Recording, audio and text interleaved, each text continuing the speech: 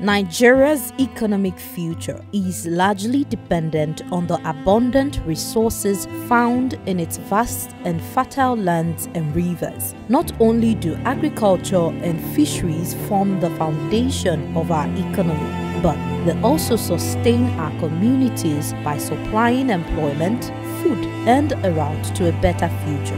The Association of Nigerian Fisheries Scientists held its 5th annual conference and general meeting recently at UNILAG, Julius Berger or Aquatic, Lagos. The theme of the conference this year was Sustainable Fisheries and Aquaculture Production for Enhancing Livelihood in Nigeria Economic Development. The conference was geared towards sensitizing marine scientists, ensuring that they get involved in more research and take actions towards a sustainable economic revival and development in the aspect of fishery, and the theme Sustainable Fisheries and Agriculture Production for Enhancing Livelihood in Nigeria Economic Development. In attendance was the Director of Academic Planning, Professor Soji Ilori, representing the Vice Chancellor, University of Lagos, Professor Folashade Ogunshola, Mr. Usman Garuba, representing the Honorable Minister of Marine and Blue Economy, Federal Republic of Nigeria, the Olori wife of Oni of Ife, Queen Toby Phillips Ogunwusi, Professor Emmanuel Aldu, also representing the Honorable Commissioner of Agriculture, Lagos State, Mrs. Abisola Olusonya, amongst other distinguished guests. The conference brought together experts and stakeholders in food production to brainstorm and propose solutions to the various issues faced by farmers and scientists in economic growth. It also featured a session for training and a workshop on how to write grants in order to get the funding needed in any area of research and development of sustainable solutions. The keynote speaker, Professor Abiodun Sule, gave insight on fish as a source of food and its importance in economic growth. He identified overfishing as an issue in several fishery crimes which could undermine the sustainability of marine fishery resources. The keynote speaker pushed for the collective efforts from the government, private sector, and all other stakeholders in ensuring establishment of ponds, collection of relevant data. There was also the recognition and presentation of plaques to the sponsors of the conference, followed by a short address by Queen Toby Phillips, and rounded off with a vote of thanks by the chairperson, Local Organizing Committee, Professor Adeshola Oshibono. Investing in fisheries and aquaculture is an investment in Nigeria's future. These vibrant industries sustain our people and fortify our economy. Well, funding has been a fundamental problem in virtually all sectors. And that's the more reason why once in a while you find every sector going to have a convention declaring 26% of national budget, some will advocate 10%, some 30%. But if we go by this percentage, virtually by the time you go around all the various sectors, you end up having more than 100% of the budget, which is an impossibility. So like I said, funding has been a problem.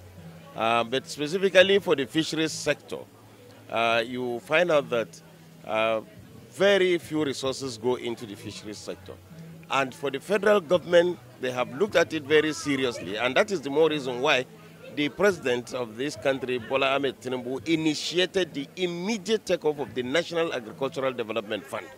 This fund is expected to sponsor all sectors of agriculture, particularly he has an interest in fisheries as well as livestock. Now, what he is trying to do is to form, an institution that will have a different template of funding agricultural activities. Agricultural activities is seasonal, is time-bound, to the extent that if you rely only on budget, you are not likely to meet, the research target that you have. So the best thing there is to have both the budget as well as a funding template, similar to what is obtainable for the education sector, like TED Fund. With the theme of this year conference, Sustainable Fisheries and Aquaculture Production, the theme has been carefully taken to enable and cause awareness amongst Nigerians so that our fisheries will not be overexploited. The ocean is such a large is such a large capacity that can take as much as it is. However, there is need for us as individuals, community, organization, scientists to be able to maintain the resources that we have in the marine environment. Very much. I'm the president of Association of Nigerian Fisheries Scientists, and my name is Professor Bamidele O Omitoyin from the University of Ibadan, Nigeria. As an association, we were registered in 2015. We had a lot of challenges taken up because we have other sister associations in the country. But our goal as an association is to bring up scientists and mentor scientists, young scientists, to ensure that we have the right people in the right place for research and development, and for research that will be able to improve the industry, research that will be able to contribute to food security, research that will be able to produce manpower that will drive the aquaculture and fisheries industry, and to train young minds in this profession that will be able to solve the problem of food security in the country.